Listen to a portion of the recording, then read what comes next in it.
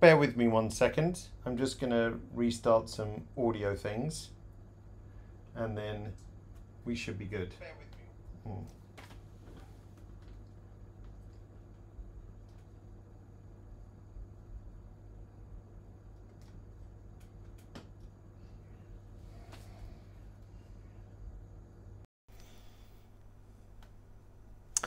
Okay, let me see if that fixed a few things. I'm just going to wait for... Okay, let me see if that... Yes, it did. Good. Sorry about that. Just required a little restart of the audio device. So hopefully we are all good now. Just let me know if that drops out again, but should be all right. Okay, so what was I saying? So those of you on Facebook, if you wish to answer a question, just put that in the comments and then myself or Diego will pick that up. If you're in the webinar room, then try to keep your questions to the little Q&A tab. And then that way, it just keeps it separate from the chat and it's easier to follow what's going on. If you want to hide the chat, that's at this point where we were, you can do so by clicking that small arrow and then you'll get a bit more space for Capture One. Of course, that doesn't apply to you looking on Facebook. All right, so what are we going to do today? So we're going to cover a couple of workflow things. So before we get to editing some of these shots over here, we're just going to look at a couple of useful things I feel for the import process. We'll look a little bit of selection, culling and rating and so on. Not in any massive amount of detail. If you want to dig deeper, then I suggest if you look on our YouTube channel or Learning Hub, look for any sessions on catalogs or sessions, and then there tends to be a little bit more on that. But this is just going to be a taster.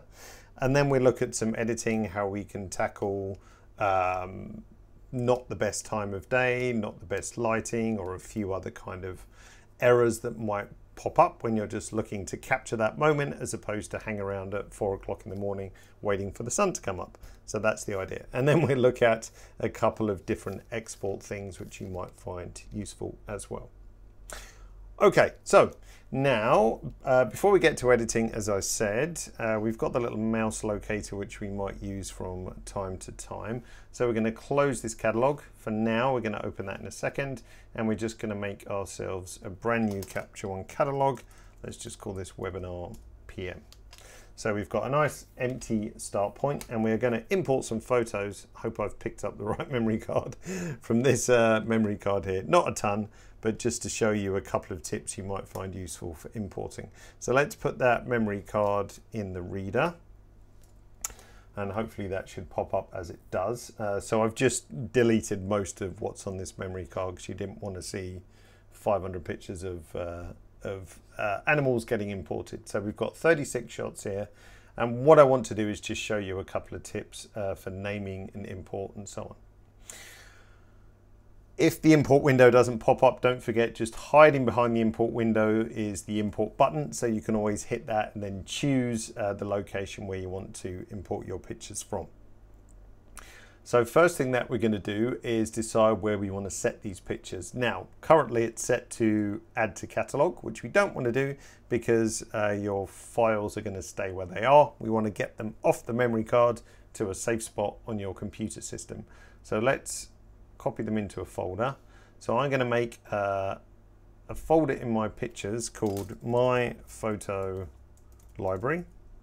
And that's really going to be the default of where all my pictures are going to go from now, forever, hypothetically speaking.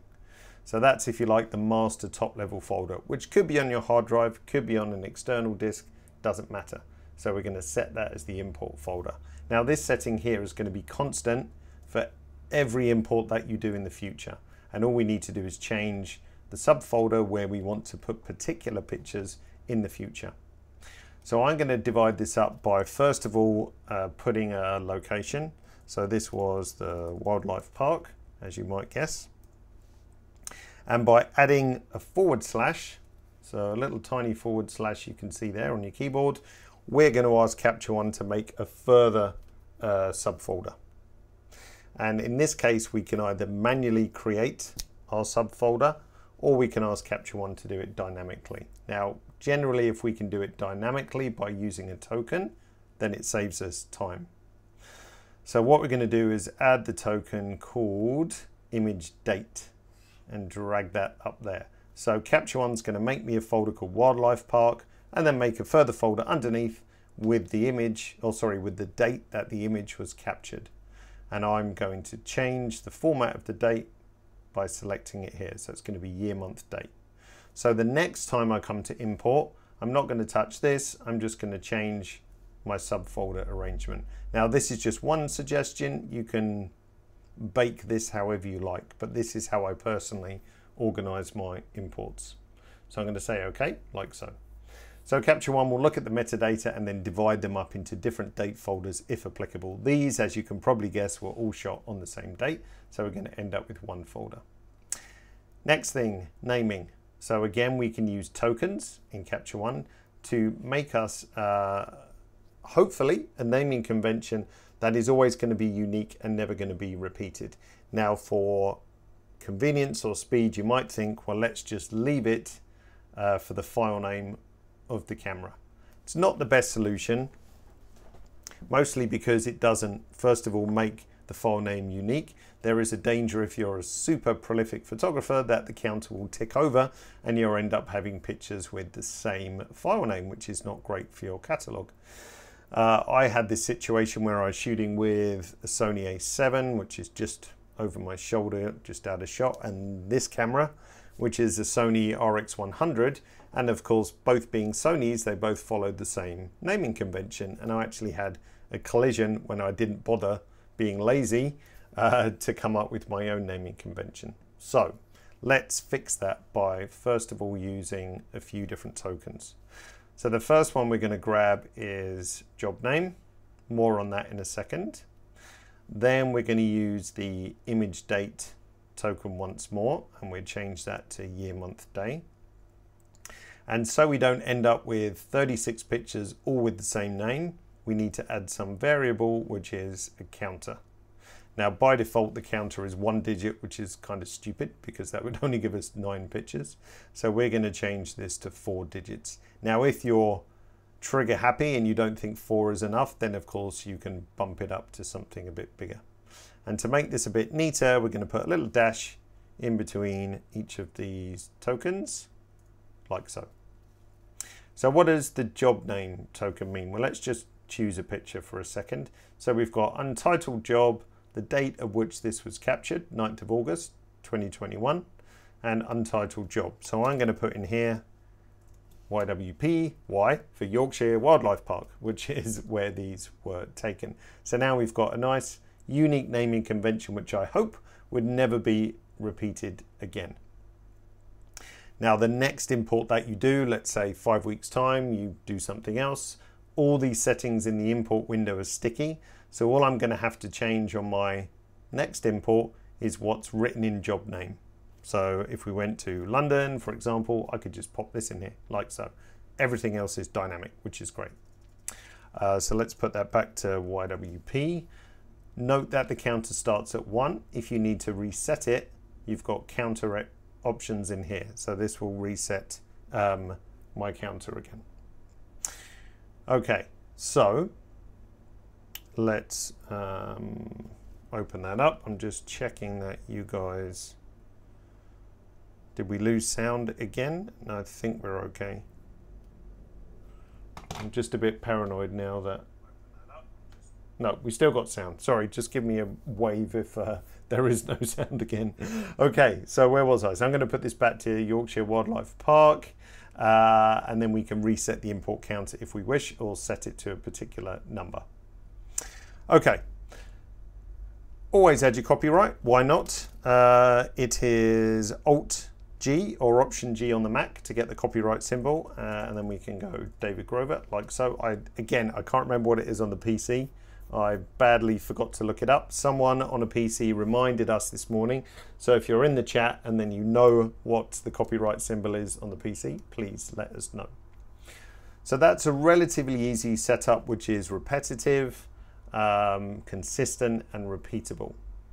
So that might seem a lot to set up, but really the next time you've just got to change this and where you want the pictures to go in the subfile arrangement. Everything else is constant.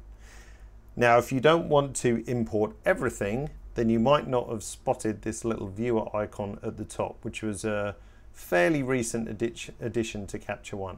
But if we turn that on, this allows us to see a slightly bigger view of each of the pictures, where you can make a better decision whether you want to import everything or not. By default, if you look just down here, kind of next to me, by default, everything is chosen to be imported. Now, generally what I do is that I just tend to dump everything off the card. But if you've shot, you know, a bunch of pictures and you know there's going to be a lot of misses or out of focus shots or whatever, then it's not necessarily very efficient to import everything. So now with the import viewer, we can make some much better choices about which ones we want to keep. Now, all you need to do, if we bring up the overhead camera for a second, you can see the cursor keys here. So I know I'm covering the picture at the moment, but it's basically left and right cursor key to move through, and space bar. So if you just look at the picture just below my hand here, when we hit the space bar, we can toggle the decision on and off whether to import that picture. So it's very easy to move through quickly and decide what we don't want. Now for these shots, I'm just going to import most of these, but if we know there's like a particular dud like this one, I'm not going to use that, then that just saves me importing that picture. So very quickly I can go through and almost immediately decide if there's any that I don't want. Probably that one, not really worth it. That one we took out already. And we're using the preview data on the memory card, so it's really, really quick. So just don't forget you've got that option. So now we are going to say import 34 images. So that's just below me down there, just hiding me. And then that's going to start importing. Now, a really important fact here. The import process is a background task. So don't sit here and wait for this to finish. There's nothing to stop you scrolling through what's already been imported, having a look, doing some rating or whatever, zooming in, check for focus, and immediately start editing if you want to. So this is a background task. So even if I pick something down here, Capture One will prioritize building the preview for it. You know, it's pretty seamless that, you know, I can just go through. See, Capture One prioritized making me this preview instead of the whatever the one that was just being made. So don't forget that you can do so. So let's just move the activity window off for a second. So what does our import look like? So if we look in the Finder for one moment, it's on the other monitor, over we come. We've got My Photo Library, Wildlife Park, and then the date they were shot, like so. And if you look at the naming convention, we've got YWP, the date they were shot, and a counter as well.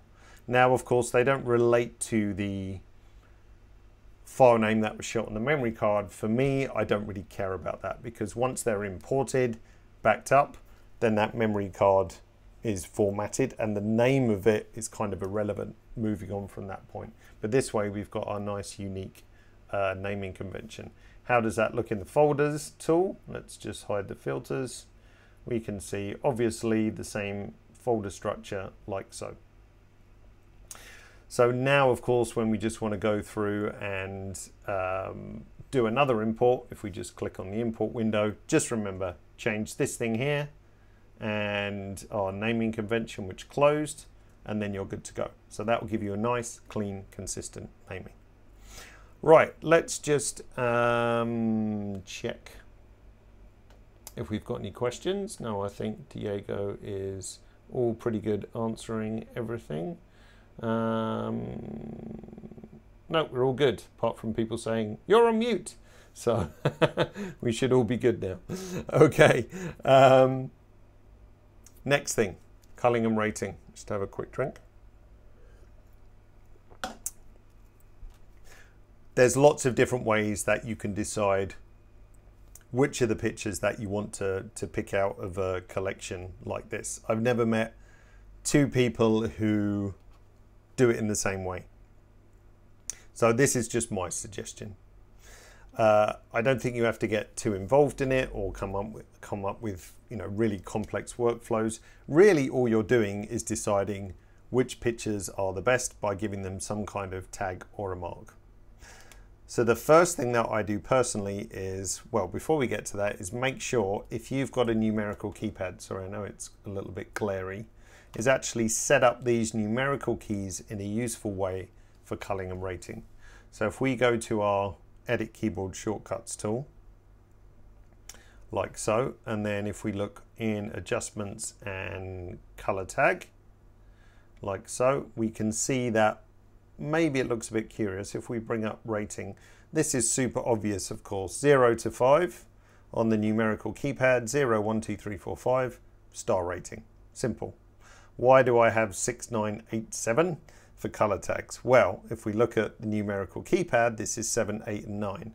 So 7 for green, 8 for yellow, 9 for red. 6 just clears the color tag. So that's how we set that up. By default, it's actually plus, minus, and star. So plus is green, minus is red, star is yellow. But if you don't have a numerical keypad, that's kind of sitting above these numerical keys, which isn't really super easy to use. So if you do have this pad, that's a nicer way to set it up, I would say. So with that in mind, let's close this down. Let's hide the keypad view for a second. And then let's look at select next when. Just if you're not aware of this feature, it's very, very useful when you're going through this process. So what this simply means is when I star rate or color tag a picture, Capture One will automatically advance to the next.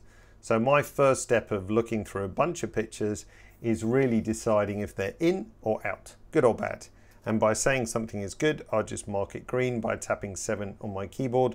And note, if you look above my head, we've already advanced to the next shot. So, I would just go through and then keep tapping the green key when I know something's good. If I just hide me for a second. So you can see on the right hand side, Capture One is automatically advancing. If I just need to step back for whatever reason, it's only a thumb's reach to go backwards and forwards using the cursor keys like so. So it's a nice leisurely way to edit. So I could just go through, look at the picture, tap the key when I need it. If I come across anything dud that I didn't, get rid of in that import phase, then of course it's very simple just to hit the number 9 on my keyboard, which is the red one, and then that's marked and so on. So that's really my step 1. So I'm just going to add a few more. Let's just throw a few reds in there. Red, speaking of, red panda, if you want to know what the animal is. And away we go. So that's really my step 1. Now what we can of course do then is go over to our filters tool, which I collapsed earlier, and say show me the greens. So now I'm looking at really all the pictures that I feel at some point might be worthy of some editing attention. Now I have a few duplicates here and so on, but what my personal next step is that anything that I feel that I want to start editing straight away, like I feel, this out of all of them, which one is the one I think I'm going to divert my attention to. Luckily this guy was super photogenic, so let's go for whatever, this one, as there's a bit of action. So all I would do then, if I just hide my head for a second, I would tap 5 on the keyboard and then I'd have that marked as 5 stars, as you can see over here, like so. So any other shot that I feel that I think I could do something nice with straight away, I'll tap 5 on my keyboard, notice how it auto advances, and then keep going through until I tagged a few of those with the 5 star. So let's grab that one as well. Now it's really super simple. Over on the far side of Capture One, we've got 3 that have been 5 star tagged, and away we go. So now these are the 3 that I want to start editing straight away. Fairly simple workflow. As I said, no 2 people really do it the same, but that's the one that I've settled on. I personally don't have the patience to rate something as a 5, a 3 or a 1. you know, I'm very impatient looking at pictures. So really it's a case of, is it terrible or is it acceptable? And then it's a case of prioritizing what I'm going to edit once I've got a few minutes to spare. So really, that's my process. Let's have a look.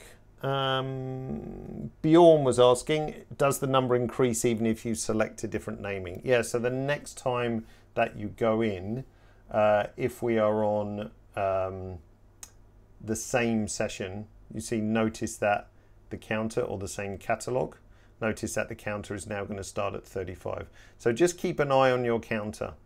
So if you want it to reset to 1, we just go in here and say reset import counter, like so. That's all you really need to be aware of. You can shortcut key that as well. So I just know before I hit import, let's just reset the counter if I wish.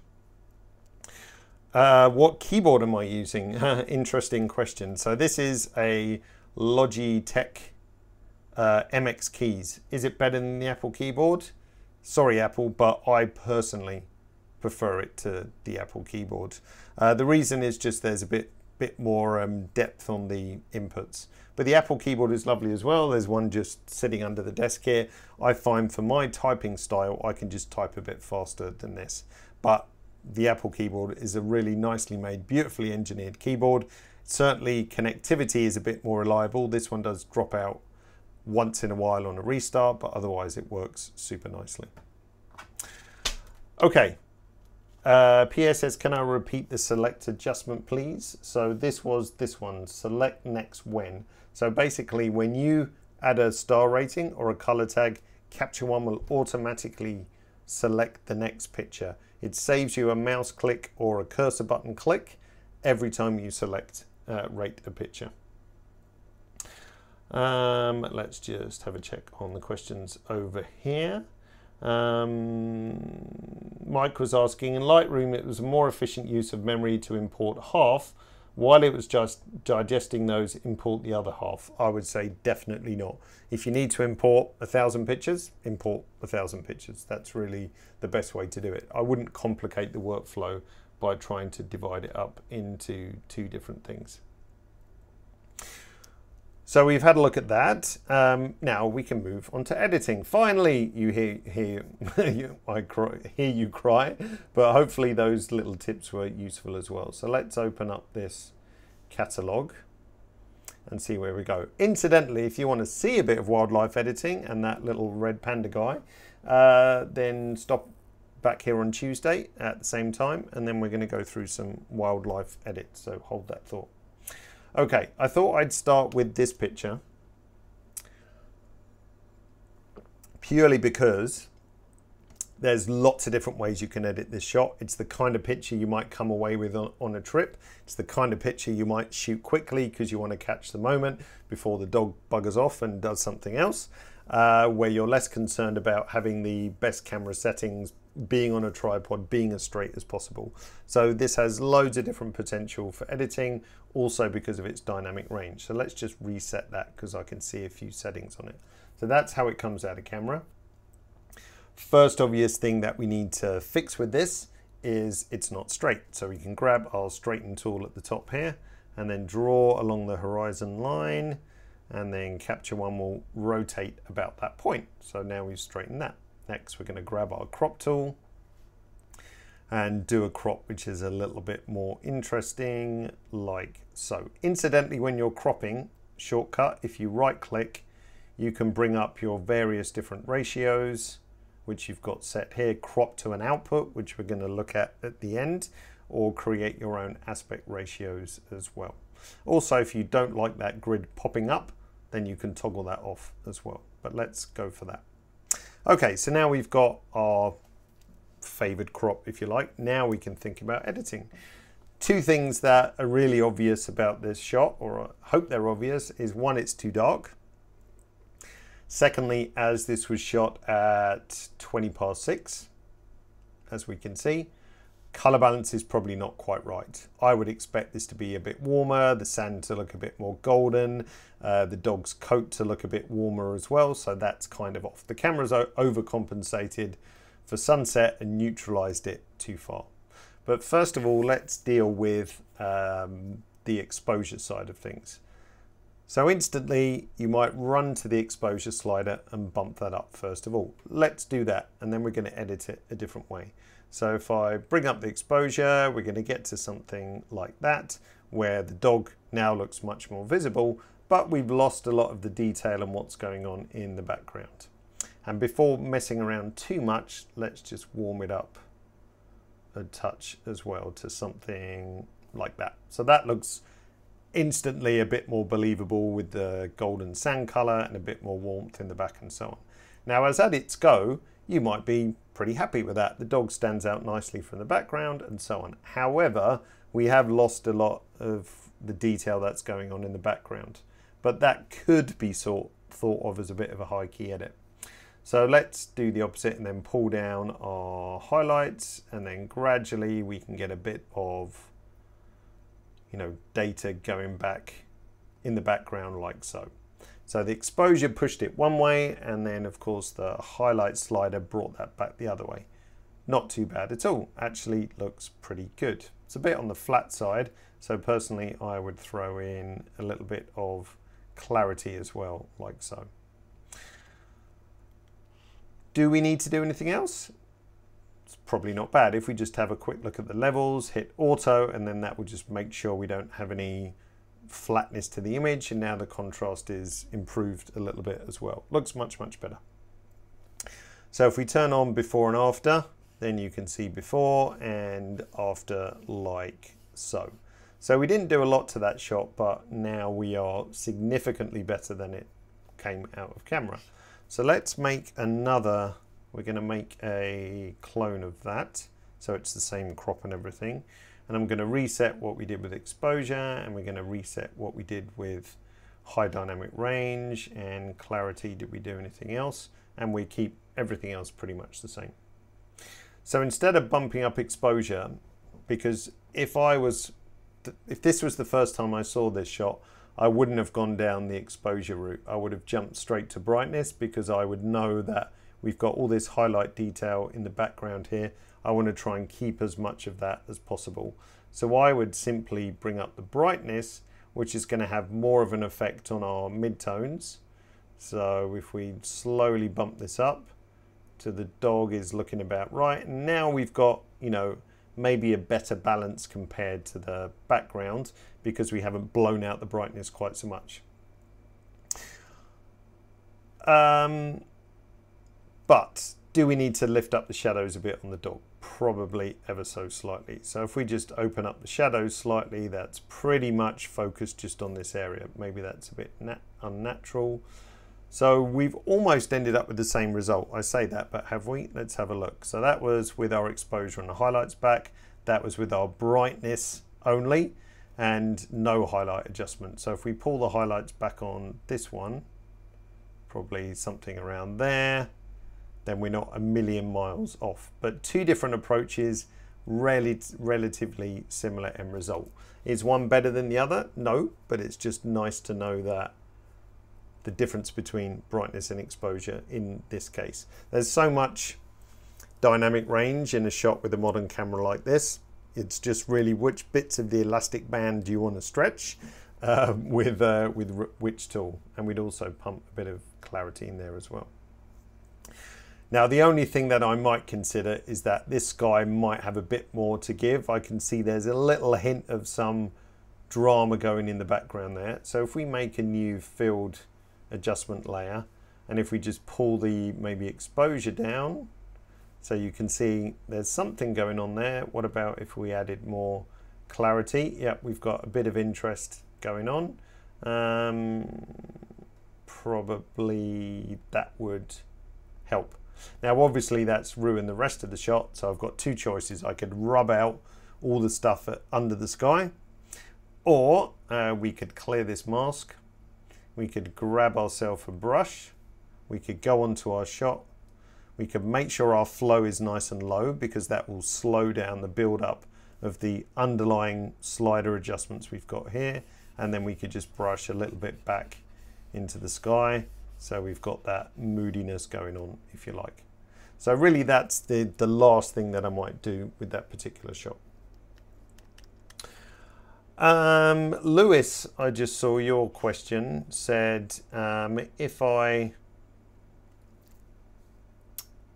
auto level, it seems to blow out the highlights when I activate the exposure warning.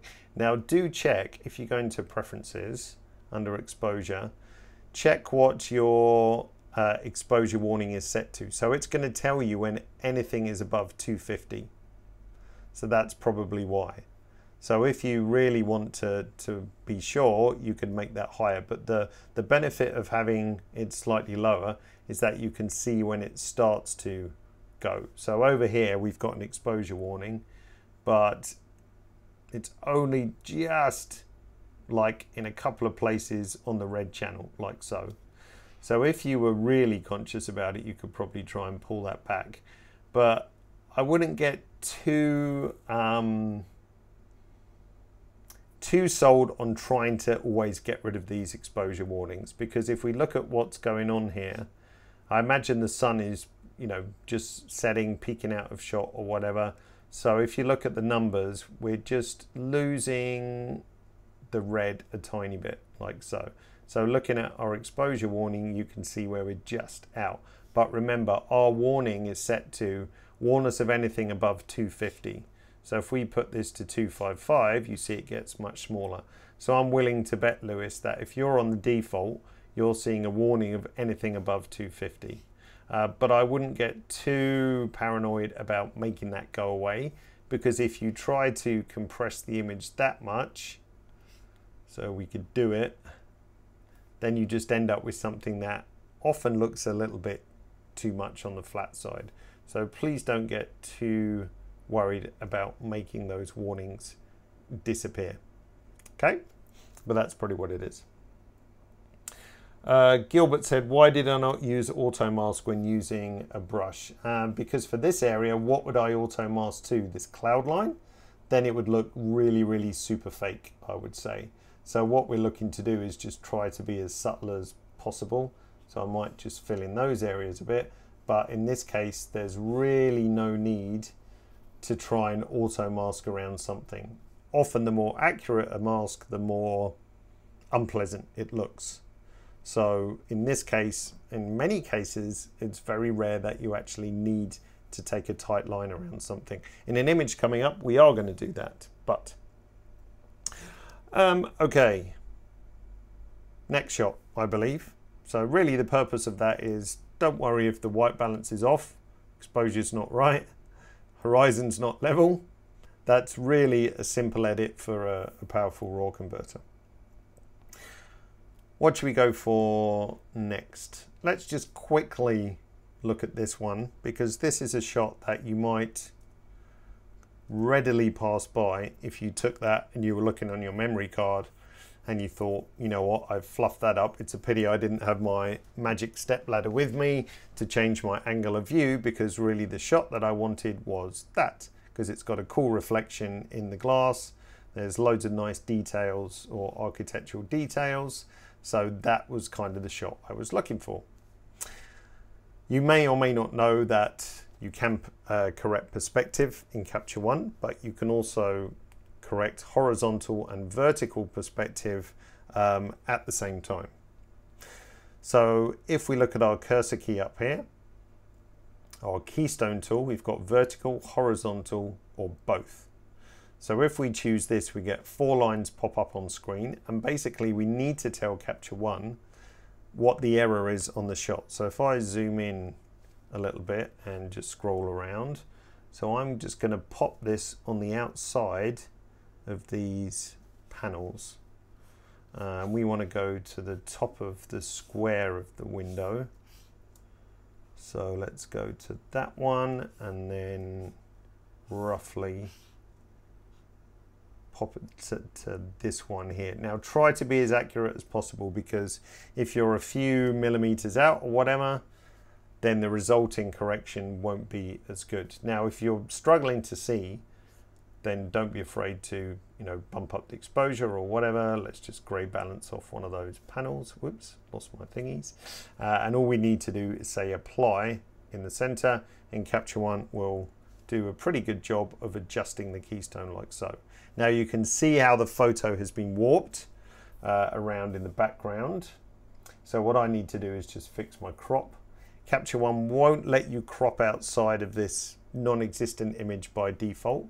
If you do want to, if you think, you know what, I could just content aware fill in a little corner in Photoshop or Affinity Photo, you can right click and say crop outside image, and then we can go beyond the bounds of the image like so. Like that corner would be super easy to fill in if you wanted to.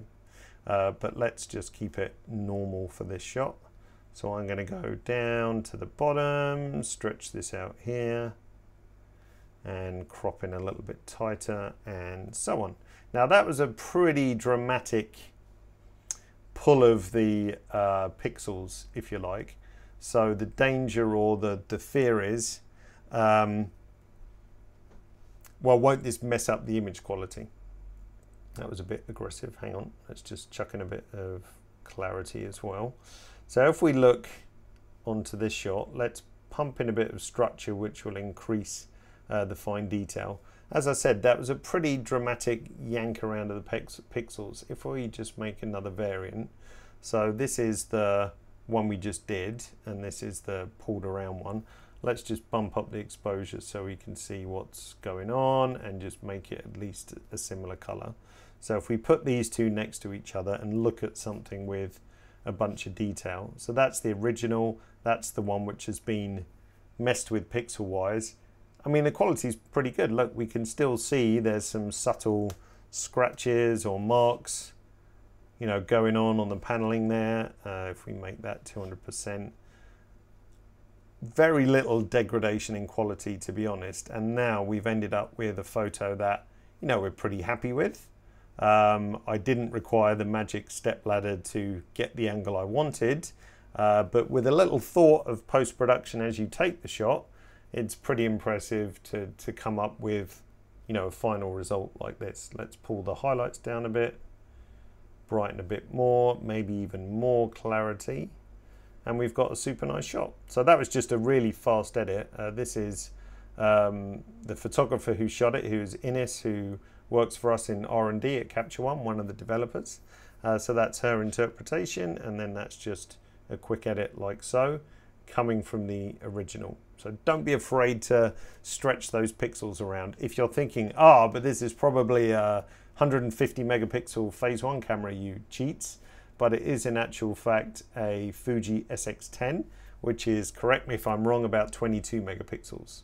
So we've managed to drag those megapixels around and still get a pretty nice result.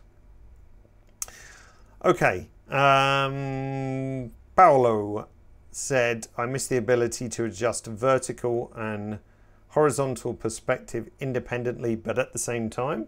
So don't forget, all the these sliders are doing, sorry, these alignment sliders are doing, all they're doing is actually calculating some values in the keystone tool here.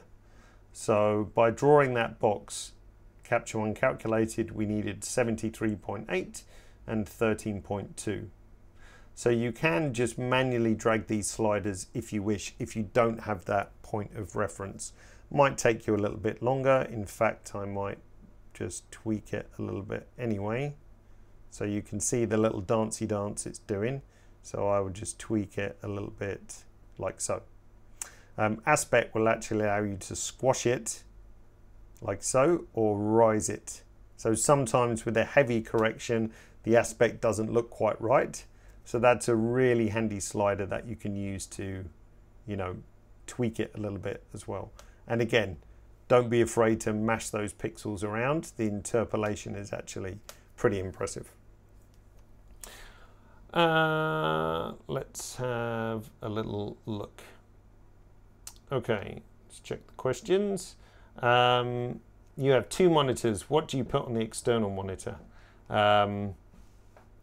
Secret stuff. Generally, for Capture One, I don't split it up between two monitors. The monitor in front of me, which you can't see, is 27 inches. I find that enough real estate. But in terms of, you know, work, it's nice to have some items on one monitor and some items on another. Plus this monitor is an ISO, which is fantastic. It self-calibrates every day. So that's a huge benefit for photo editing. The only disadvantage is, of course, you take up desk space. But it's very useful to have two monitors. Let's see, and the last question I saw was, that's pretty good. David says, for those using two monitors, how are they used? I used to have three monitors, but it was just getting a bit ridiculous for desk space. Anyway, and actually knowing where to look was also a little bit overwhelming. So laptop, actually the laptop is on a raised stand, so that eye level, you know, everything is at the same. And they're really inexpensive. You can buy those all over the place. But just to bring the laptop up to a similar eye line to a normal monitor is actually a massive help. It's just like a little mini scissor lift. It's great. Right, let's edit something else. How are we doing for time? We've got just over 15 minutes. I have to remember to leave a bit of time for the couple of export samples. So let's take in... we've actually been a bit more efficient this afternoon compared to this morning. Let's reset this. The reason why I chose this one is because, first of all, I hope Maria, my colleague who shot this, didn't burn out her eyeballs because she's shooting directly into the sun. So be careful if you're doing that. And also make sure it doesn't burn your camera either. But anyway, this is a really super cool summer shot. Obviously, we've got a stack of lens flare going on because we got the sun blasting straight into it. With these situations where you've got, you know, a big specular highlight, Lewis, you're definitely going to get some exposure warning stuff going on now. You've got the choice as whether to, do I try and correct for this, or do we just embrace it, or maybe add to it? So you're going to see if we pull the highlight slider down and the exposure all the way down, you know, brightness all the way down, really we've kind of hit the limit of this poor camera's sensor, and there's not really anything we can probably do to recover this in a nice way. So I personally, knowing that we are shooting into the sun, I don't think it's obnoxious to have this bright white space behind it. I might tone it down a teeny bit, but otherwise personally it doesn't bother me. Now, more pressing issues is that if we look into the right hand side over here, it's quite hazy or flary, and we're losing a bit of color saturation and so on.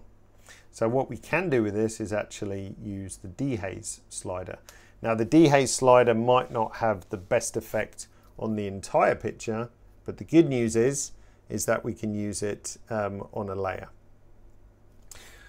So first of all, let's see what happens if we just bring up the dehaze slider like so. It's actually having a nice positive effect down here, but it might be just causing a bit, well, it's actually, let's see, it does actually bring some of that detail back.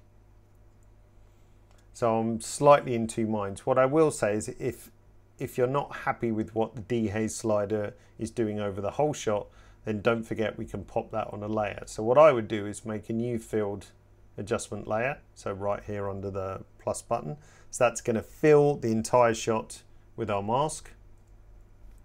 And now we can dehaze as we did before.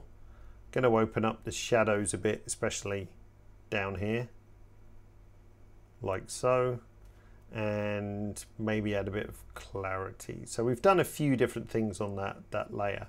Now the addition of clarity and lifting the shadows, if we don't like what's going on here, the easiest thing to do is grab our eraser, nice big brush, like so, and then we can just erase out what the dehaze slider did in the sky, if you want to keep that bright sunshine behind it. I'm really in two minds whether it looked, you know, better before or after. But now if we look at what's going on here, we've got significantly better contrast going on in the main area, like so. I might even just open up the brightness a touch just to get a bit more light in there as well. Now color wise, again, because it was shot, you know, directly into the sun, we've probably lost a little bit of the color saturation. So if we go to our advanced color editor and pick our sunflower petal here, like so, we can add in a little bit more saturation. We could brighten it if we wish furthermore, like so. So now I'm actually pretty happy with that. The only thing I might do is just darken this guy off a bit. So if we find our style brushes, if you haven't had a play with style brushes, it's just a super easy way if you're new to Capture One to get, you know, a fast introduction into editing with layers, which is what we've been messing around a little bit here. So this is dehaze in the foreground, plus a bunch of other stuff. Now I want to darken this one a little bit, so I'm going to burn. So just by checking on this style brush, going over to the shot, and then I can just start masking like so. So that's just kicked a bit of density back into that spot. Simple. So it didn't require you to make a layer, didn't require an advanced knowledge of how to set up the brush. It's all kind of done for you. So if you're a little bit scared of layers, that's a speedy way to start editing. So if we look at our before, like so, and after. So even though Maria bravely risked her eyesight, I hope she wasn't looking through the viewfinder, and shot directly into the sun, you can still get a really nice shot out of it. Probably on an older camera it might have not been so good. I mean, it's completely blown out there. I don't imagine we could recover any of that, but we still got a nice summery sunflower picture at the end of it. So don't be afraid to see what you can recover. Dan said, is the dehaze slider causing banding in the sky? Yeah, that was my fear, really, that it might cause a little bit of banding. You can see it's almost creeping in now just with how it is out of the camera because of, you know, just having that blast of daylight from the sun into it. So I was just a bit worried the dehaze slider might make that even worse. But, you know, if you were watching this sunflower field and sat in this position, you kind of expect almost to have that brightness behind it. So I don't personally find it obnoxious. Okay, any questions coming up? I think we're pretty good. Which color profile do you use for editing? Are you setting with the proof profile always set or based on the selected output? You know what, I forgot to check actually. Proof profile is on Adobe RGB at the moment, which for me is a pretty safe bet because if I'm exporting, it's either going to be Adobe or RGB or sRGB, so there's not a massive amount between those two for this particular shot. If I knew this was going to print and there was a specific print profile, then I might dig in a bit further, but for general editing, Adobe is fine. Ty says, could you reduce dehaze to create haze in the sky? Yeah, probably. Let's just make a new field adjustment layer and pull the dehaze downwards. Oh no, didn't work. Actually made the banding worse, as you can see. But nice thought though. Top marks for effort there, Ty. That was Ty on Facebook. So thanks for that suggestion. But in this case, it didn't work. But in other shots, actually using the dehaze slider to introduce a bit of haze has worked really, really nicely. So hold that thought. Okay, I think we're going to very quickly edit this one and then we talk about export. So I'll do this one quite fast. Now this is a super cool shot that was shot by a ex-colleague of mine, Anna. So thanks Anna for letting me use this one. But we have an onyx, I believe. Namibian animal experts shout up if that's not right, but I think it's an onyx. But what do we know about this shot? Well, we can see the sand is probably not the right color. It's pretty flary. I reckon just because of the position of the sun, there might be a bit of lens flare going on. It's super sharp, so focus is spot on. For me, it might actually be a bit too over sharp. So I'm going to back that off a little bit in the sharpening.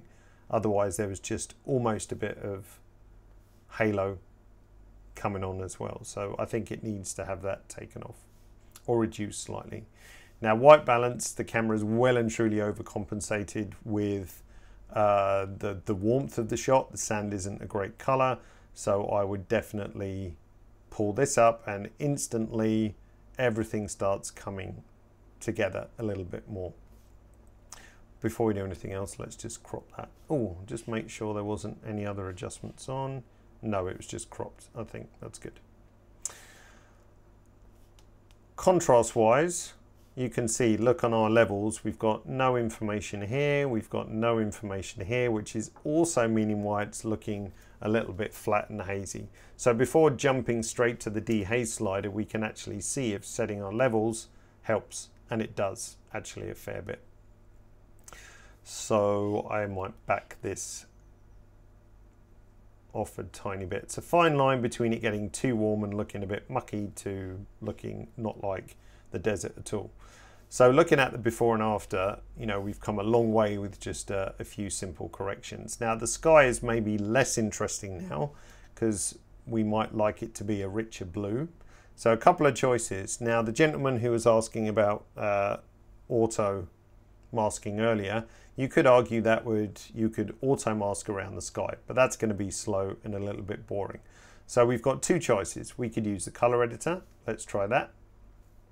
So if I click on the sky, notice where it's selected. You can't quite see it, but that dot in the center of the triangle, that's our selected color. Now that's a real delicate pastel-y color. So pulling around the lightness slider or bumping up the saturation, there's a limit to where I can get. Now that's not bad, but I'm maxed out the sliders here. So what if I wanted to do a little bit more than that? So now it would make more sense to actually select or mask this area and use some other tools to improve on it. So auto masking, to the gentleman who asked, is an option, but it's going to be your slowest option. So we're going to make a new layer and we're going to grab our magic brush. We're going to make sure the mask is turned on so we can see where we're brushing. Let's make this a bit bigger.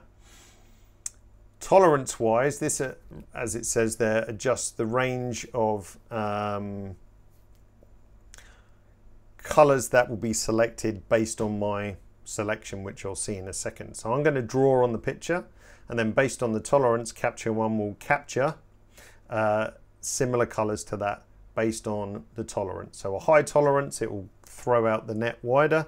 A low tolerance, it's going to be more choosy. Refine edge, that's going to handle when our sample zone hits an edge that doesn't match with our selected sample. And how hard edge do we want it to be? I want it to have a little bit of finesse, so I'm going to bump that up. So all I need to do now is just do a little squiggle, and then our sky is almost perfectly selected. So I just need to add a bit there. Hey presto, sky selected. Now to auto mask that would have been a right laborious pain. So now what we can do is we can use some other tools. So let's bring the exposure down. We could add a bit of saturation like so. And then if we wanted to, we could also click in our advanced color editor, and then we could play with the saturation here. We could change the hue. We could make it a lot more teal-like if you want, or we could really push it towards the other direction as well. So personal preference, how you might want to make that look. I think the last thing I would do is, if we look at our style brushes and take burn, is I just want to darken this area off a little bit more. So I'm just going to brush in here, being careful not to darken our star oryx, not onyx, or gemsbok, thanks Alex, because we don't want to darken him or her. We want her to stand out from the background like so. So let's turn on before and after. Really kind of wishy-washy, flat, not the right colors. We really didn't have to do a lot just to get it a lot more punchy. Again, I'm guessing time of day was probably not the best for this. So, and plus the sun is super bright. There's no shade or anything. What we were at 8:30 in the morning, so, and it was up early to shoot this. But again, plenty of data in the raw file to make the best of it. Milko said, I would have expected a luminance mask. We could have done, but that would have taken us longer because we would have had to make a new field mask. Then we would have had to adjust our luminance range to capture that bit. Let's actually try it. So if we do a new field adjustment layer, let's turn on the grayscale mask so we can see what we're doing. So we're 2 clicks in already. Click number 3, turn on our luma range, and it's probably somewhere around the midtones. So let's cut that out. Almost. but look, I can't get the perfect selection, because if I want all of the sky, I've got some of the mountainside and some of the brightness of the sun reflecting off the rocks. So it's kind of hard to actually even do it with the Luma range. So I've already spent 30 seconds mucking about, whereas before it was just, you know, a couple of clicks and we were done. So doesn't mean the Luma range tool isn't great. It is. It's great for something a bit more complex, but when we've got this lovely defined edge, Magic Brush works cool. Okay, just to finish off, saw a question. What is auto mask? Because I totally thought Magic Brush is an auto mask. It is in a way, Fran, I was going to say Fawn.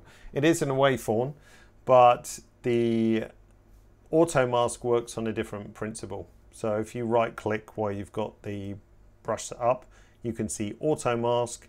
You get a third circle in the middle and you're basically sampling an edge. So it's like a crappy Magic Brush, I suppose. It has its place in editing workflow, but I think generally the Magic Brush will replace that a lot of the time. I'm sure there's some uses for it, but I would now much favor using the Magic Brush, the color editor, to create a mask, just using the color editor only. You know, brushing a mask in generally is faster and gives you a nicer result than the auto mask itself.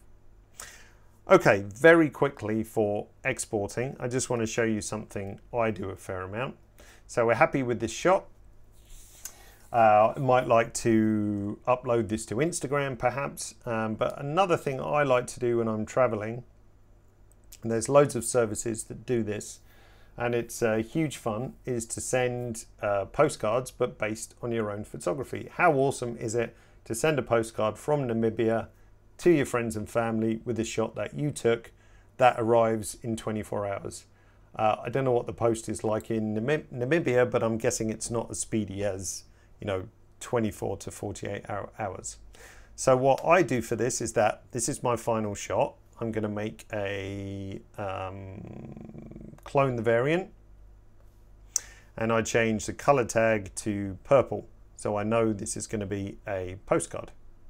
Now the postcard service I use is called TouchNote, but there's loads out there. So I set up a specific recipe for postcards. Why? Because it allows me to crop and sharpen specifically to the right dimensions, because I don't want to upload this to TouchNote because then it's going to crop off the sides. I don't have the choice of how it's going to be cropped. It's kind of slap bang in the middle. So if we go into our export dialog, I'm going to make a new process recipe, and we're going to call that TouchNote P-card, like so. We are going to save this to, let's just make sure that, yeah, this is trying to save to my other user account. So let's just set that to the pictures folder. So we've got the TouchNote postcard. I'm going to make sure that I add TN on the naming, so I know it's for TouchNote. I want a JPEG. There's no point doing 100% quality because they're pretty small. And I know the dimensions specifically for TouchNote is something very odd, which is 1819 pixels by, I've got this on a piece of paper, I'm not clever enough to remember it, by 1382. So that is the dimensions of a TouchNote postcard. So that's great. I'm respecting the crop. I'm going to add some output sharpening for print, but just a little bit because it's not like super high quality output or anything. So that's my TouchNote postcard, like so. I'm also want to have it for Instagram, so we might as well export this one now. I've just put Insta on the image name, like so. And this is exporting to a width of 1080 pixels, and it has a little bit of sharpening for screen. So quite a different process recipe. Let's just pop that into a subfolder called exports for this one. And we're going to export one image like so. Now we'll do something with the cropping in a second. So there is Namibia for Insta. You can see Insta on the name. Now for the touch note one, if you remember on the export recipe, we've got these weird dimensions, 1819 by 1382 pixels. No idea what aspect ratio that is.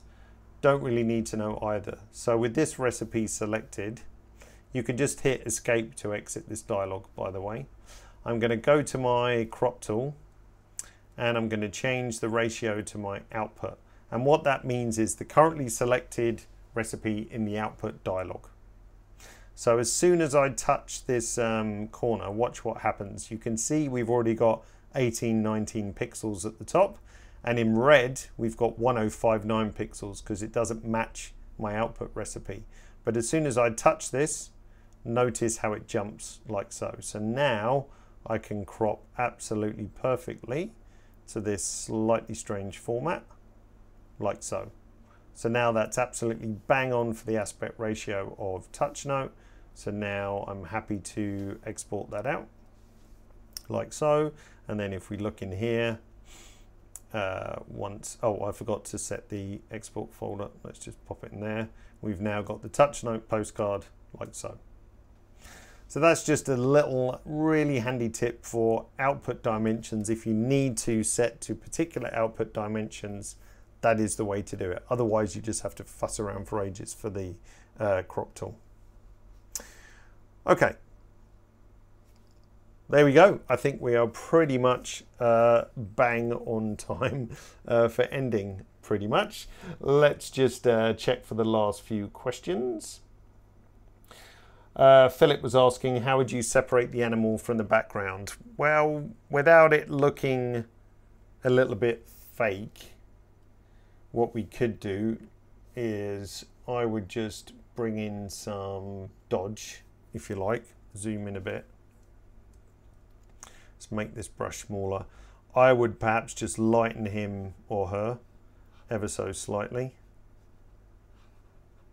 without creating too much of a halo, because if we have a big halo around it, it's going to look really odd. But just brightening slightly just might make it a little bit more visible. So if we turn dodge on and off, then we separate it out like so. I mean, you could brighten this whole area a little bit behind it or darken it, but I would just be a little bit careful and mindful.